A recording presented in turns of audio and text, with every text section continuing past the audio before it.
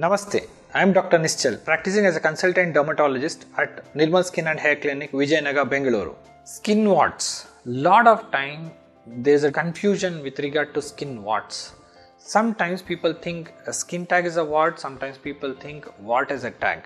So what exactly it is? There are two things. Both warts as well as skin tags are small skin growths which happen on the skin.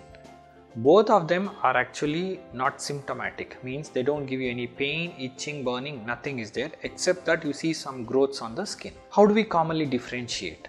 The growths which are skin colored, which are soft, which are smooth, commonly happening in the root of the neck, underarms, are usually skin tags. They are technically called as acrochordons.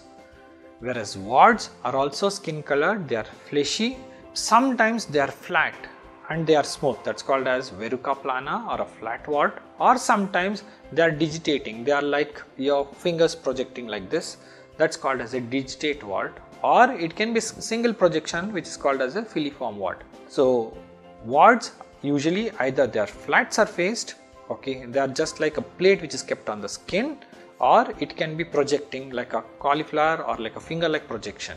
So that is how we differentiate a skin tag from a wart.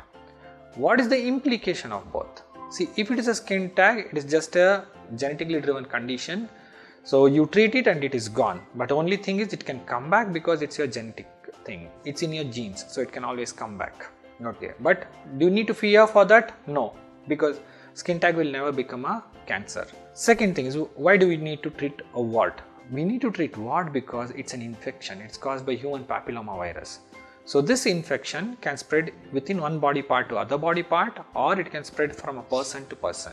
For that reason we need to treat. How do we treat both of them? So it is by simple ablation. You destroy them. So it's called as radiofrequency ablation, or we can do a laser ablation. Warts can also be removed by freezing it. That's called as a cryotherapy. In either of these ways we can remove the skin tag or a wart. Only thing is, the wart, it's an infection and the body has to fight for it. Unless the body fights for it, warts can happen again and again. Whereas skin tags are genetic, anyways it will come. Commonly people get it removed every 3 to 4 years once, and it's a simple technique by how we remove either of these things. So be it a skin tag or a skin wart, nothing to fear.